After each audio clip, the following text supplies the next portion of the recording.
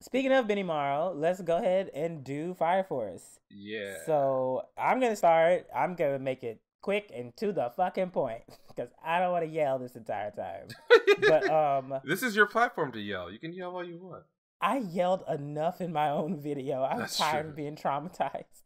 There was a lot of death, and the one thing that I definitely will say about this show is that the buildup and the payoff is always so worth it, especially like being this deep. I think this show's gonna be like past like 50 episodes, I think, by the end of this season, is it?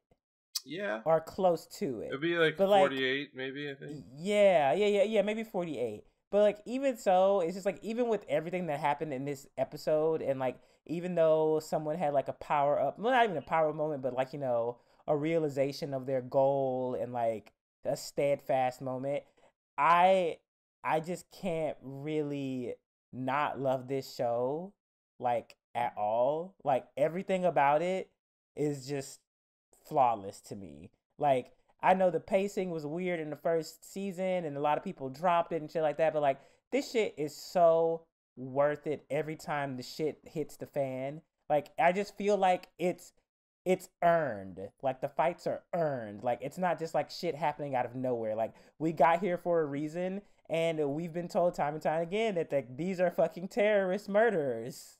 Like, and guess what? Here you go. Like here's a lot of fucking death. Enjoy. And that's what I got at the episode. It was funny. Tamaki, I'm still disappointed in how that character is being handled, but you know, hey, if she's gonna be the driving force for Homeboy, okay, cool. That's your character. I'll take it. I'll take it. I was not expecting him to get a fucking half an episode to himself though. That shit took me out. I legit was like, oh my god, wait, we're going in a backstory. Which now, looking back on it, like, cause I lost it. I don't know what's gonna happen on the next episode, but I was just like, oh wow, they killed all those people. And then after he did that shit to her and the fire like engulfed him, I was like, whoa. So we killing niggas now. Yep.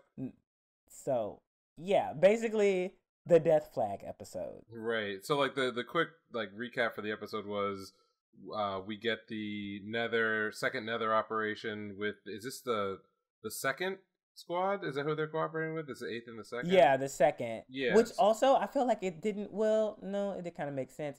I thought the beginning was hilarious with Arthur and the other captain and shit. Yeah, like they that. gave him like, a manual to a like manual. What do they call it? It was like the Arthur feeding and handling manual or something like that. Yes.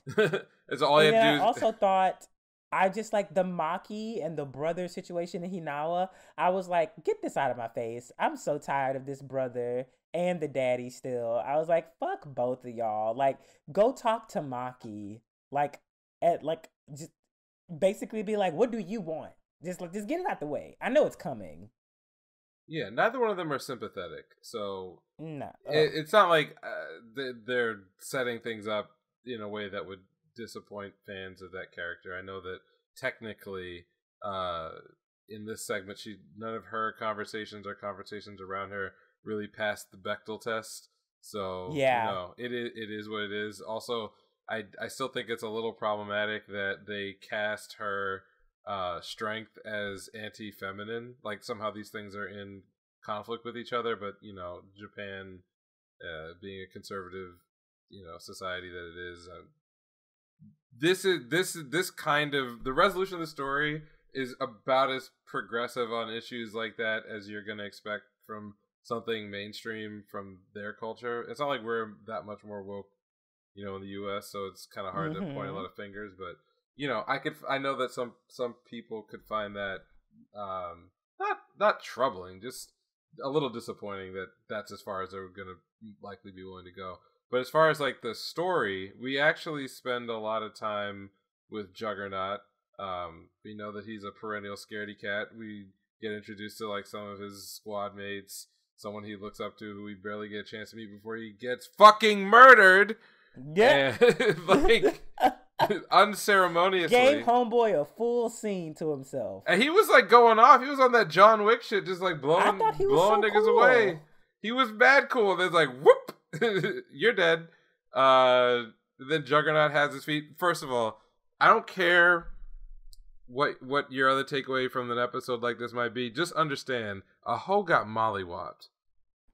Man, like mollywopped out of existence, like out of the frame of the comic into the fourth dimension. Where's that? I don't even think that they did like a sound effect of her bones getting fucking broken. Like, because it was done. They should have just played the fucking Smash Brothers that Smash Keen sound where you just just there. She was all the way out of here. And when I mean out of here, I'm not blown away, blown apart, because there was nowhere for that body to go. After she mocked him that they were too soft for the nether. Right.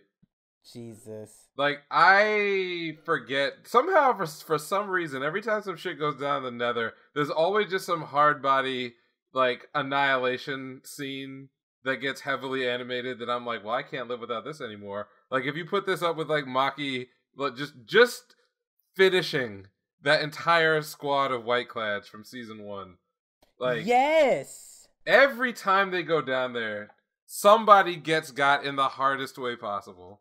So I thought that was pretty good. I enjoyed this episode. The one thing I wanted to comment on also was that, as a manga reader, a lot of times one of like the thing that stands out for Fire Force is how well like comedy is sort of slipped into the structure of scenes. Like, very serious things can be happening, life and death even, and they still, at least from a artistic point of view, manage to like slip in things like sight gags or like character asides or just like comedic situations. And for the most part, I think that the series has done a reasonable job, more so in the latter half of the first season and then into the second season. They figured out how to make the comedy beats work without just seeming like they were out of nowhere, which is, it works in the manga, doesn't always work for the show. This episode was incredibly brutal, maybe one of the most brutal episodes that they've had in terms of like number of regular people actually dying and dying in terrible ways under oppressive circumstances that in any other situation or series, this would be like straight up horror, right? Because they're underground in tunnels with effectively zombies getting torn apart, friends killed in front of friends, bodies reanimating, coming back. Just like nothing about this is comedic at all. And yet they managed to slip in that scene where like the 3 soldiers all do the typical anime death flag flashback. And in the first one, I was, you can say like, all right, well, we know what this is. He's going to die. And it's not funny. When they have the second one back to back, you're like, they know what they're doing. Putting 2 of these back to back is basically making both a joke, right? Like, we know, the audience knows what this is. The author knows what this is. This is funny. And then to have like the third one, you think, oh, they escalated from, what was it? The guy with his wife to be or girlfriend he wanted to see again. Then to the next guy whose wife was pregnant. And right? Wasn't she like in the hospital or something like that? And he's like, I just want to see my newborn kid. And then the third guy, you're like, okay, how do you level that up? He just wanted to wear a pair of new shoes when he got out of there. Which is like a complete gag. None of that's happened. That is a complete gag. Happening. And no, it's not happening because all 3 of them get murdered and literally eaten alive. So like, that's a joke. And then you have the bit where the doctor is like taking cover with that other soldier, and the way he's like, the timing of him like popping his, him popping up, and then like the doctor says something, and then the guy gets shot in the head, and the body falls back down, which is again horrible. We don't see a lot of people dying like this in the show, just like getting shot, right? The body's like right there, and you have that moment of like, false calm because we know he's gonna come back and attack the doctor, and he runs away. But licked rather. That he's gonna get attacked, and yes, it happens exactly as you would expect it, and he comedically runs away. And it's like, man, like, I was really worried about how they were going to handle all this straight up comedy in the midst of what I think is one of the most brutal parts of the manga that kind of just like pops up on you.